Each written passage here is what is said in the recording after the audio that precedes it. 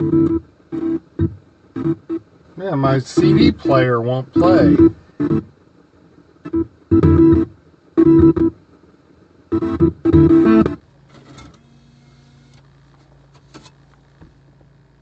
Okay, I see why.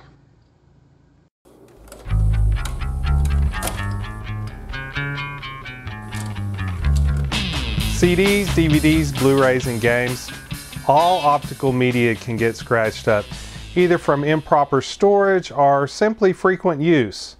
You can find some game stores that'll resurface those discs for $1 or $2 each, but when you have as many discs as I do, that could be pretty expensive. So I find the thrifty option is the do-it-yourself route. But before I talk about what this unit can do, I want to talk about the kinds of damage that this unit cannot fix. The resurfacer works by polishing the polycarbonate layer at the bottom of the disc. Damage to the label, top lacquer coating, and the reflective surface cannot be repaired. To see if there is damage to the reflective surface, hold the disc up to a light source and look for holes where the light is leaking through. If you see holes, then you have a problem that cannot be fixed by a resurfacer.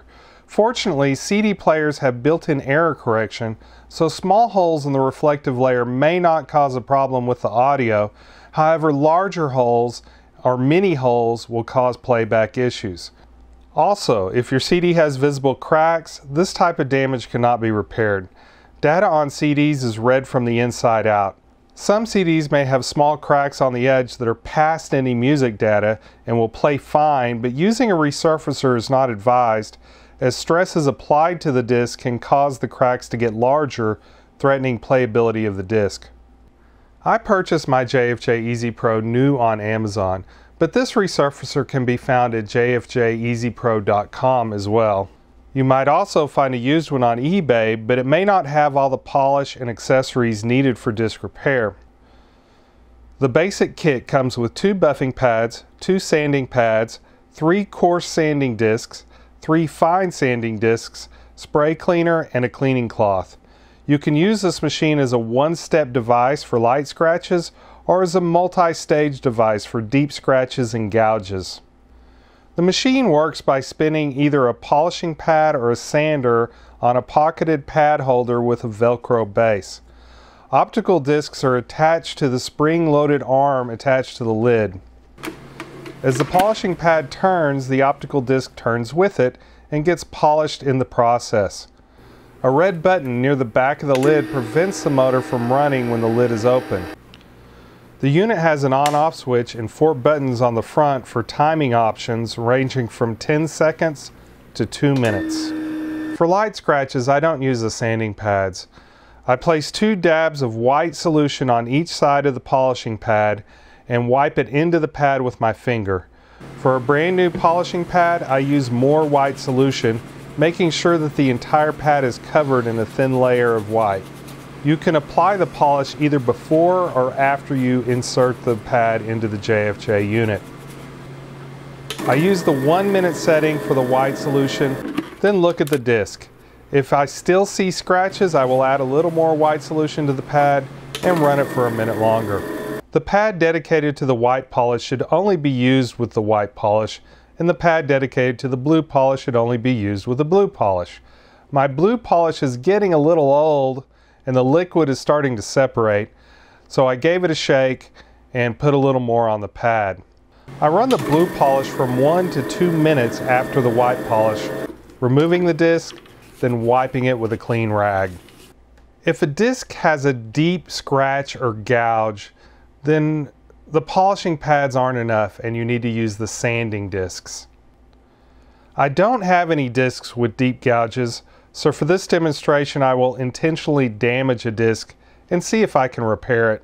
I will only run the sanding disc conservatively. The self-adhesive backing on my sanding disc is come loose, so I'm going to apply a little bit of glue. You can use spray adhesive if you have it, I just didn't have any. I recommend starting with the 10-second setting when using the coarse sander. I would then extend to 20 seconds if it still looks damaged. Very deep gouges may require a more aggressive approach with longer sanding times. Check the disc after each sanding session to see if the gouges are removed. After sanding, you'll notice that the disc has a very dull surface and may have swirl marks. After I'm finished with the coarse sander, I will run the fine sander for 20 seconds to smooth the disc out. After using the fine sander, I will then run the white solution for a full 2 minutes, followed by the blue solution for a full 2 minutes, so the disc is as smooth as possible. Don't be surprised if the inside of the unit gets messy in the process of polishing discs. The high RPM motor will end up slinging polish all over the inside of the unit. When the polish on the inside of the unit builds up, I'll wipe it out, but there's really no point in trying to keep it spotlessly clean, as it'll splatter more polish each time you use it. The white polish will wear down the polishing pad faster than the blue polish, but the blue polish can sometimes create a waxy layer on the top of the pad that I would rinse off once that wax builds up too much. Pads can last until they reach near the pocket of the pad holder, but I generally replace them when they are about half worn down. Pads should be removed from the unit when not in use, as pressure from the arm will warp the pads if they are left in the polisher with the lid closed. Warped pads should never be used when polishing discs. Over hundreds of uses, I've had 3 discs crack in my machine. This is rare but can happen, especially with older brittle discs.